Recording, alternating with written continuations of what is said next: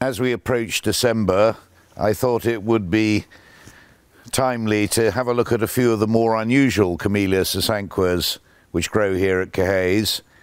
And we're now looking at Camellia sasanqua Paradise Blush, which was planted in 2007, so it's made a really substantial bush, and you could easily get to grips with the blush bit because you see the pink flash on the bud and then the pink flash around the edges of the flowers. And this has been in flower now for about coming on for a fortnight. Quite a few flowers have shattered, but there are still more buds to come. And on a pleasant still day like today, you can just get a little whiff of scent. Nothing very much. Now, the Paradise series of sasanqua camellias were all bred down in Australia by Mr. Cherry, who was a famous nurseryman and plantsman, all starting with the name Paradise.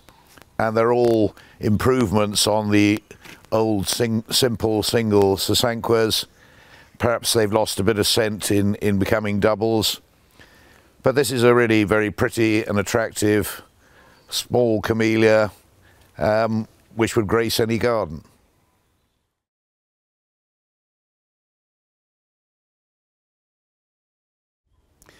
And this is Camellia sasanqua Gay Border, and you don't have to look very hard to see where its name comes from. And today this is smelling absolutely gorgeous. When you look closely at the flower, you stop and think, is this really terribly different from Sasanqua narumigata? And the answer is yes, that it probably is. The flower's a little bit bigger and it's got more pink in the petals.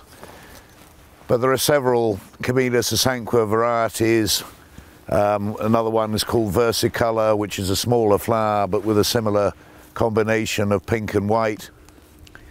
But this plant has a very upright habit. It possibly makes its flowers a little bit difficult to see, but they're really very attractive and pretty on a late November day. Gay Border.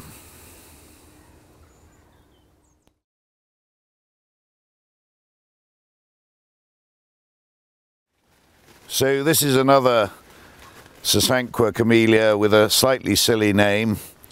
It's probably a translation from the original Japanese, but today this is called Sugar Dream.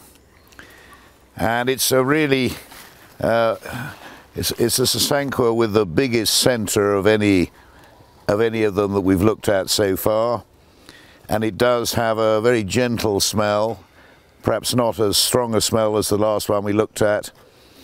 But it is really quite an impressive camellia, and I rather think it's probably my favourite sasanqua. It's a gentle pink when it first comes out, and it fades a bit as the anthers and stamens sort of spread out. Quite floriferous, and still quite a lot of buds to come on this plant. And I really think this is a variety that when we can get it propagated in bulk, I really think it'll sell well, because a flower of that size at this time of the year is something quite special.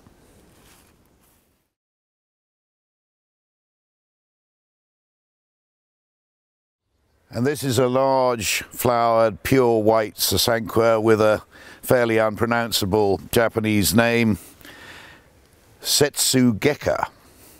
And as you can see, it's a pure white but a large flower, which opens out flat when it's fully out, and it's really quite floriferous. Not perhaps as upright a habit as some of the others we've seen, but it's still a vigorous variety which is going to make a large shrub in due course. And there's a certain frilliness about the outer petals which is attractive too as they open out. And I'm getting a whiff of the scent now. I'm slightly downwind of it, and it's very fine indeed.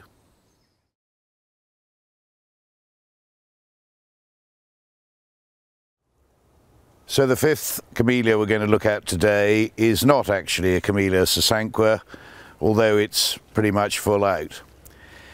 And this is actually Camellia Cornish Snow, and you can well see where it got its name from.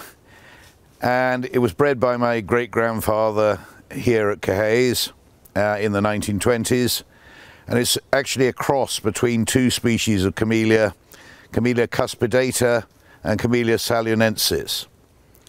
And the Hilliers nursery did the same cross the other way round and produced a pink version which is called Winton, which is exactly the same. Now, in the garden here there are lots of bushes of Camellia Cornish Snow, and as you can see, this one got hit by a tree and it's shot again lower down, but it's never going to be quite the plant it was. But by no means all of them flower quite as early as this one, so there is clearly variation in the seedlings of Cornish Snow, and this particular plant flowers very much earlier than the others. Cornish Snow is another of these camellias that goes on and on and on flowering, and you can see there are many buds still to come here, so there's going to be quite a show here well into the new year. And the thing that gives away its parentage on Camellia Cornish Snow is that the new growth has a very bronzy impact, and that's where you see evidence of Camellia cuspidata, one of its parents. Camellia saluenensis is a species that we've looked at in previous videos and we'll probably look at again. It was found by George Forrest in 1917 on Mount Petardii, and it was that crossed with Camellia cuspidata that produced this beautiful Cornish Snow. Cornish Snow is a difficult one from cuttings. They're quite slow to get growing, quite slow to root, and they can damp off on you very easily in the nursery. They need to be kept pretty much on the dry side and not overwatered in the winter. But once you get them away, they'll withstand a great deal of frost and are perfectly hardy in a normal southern UK garden.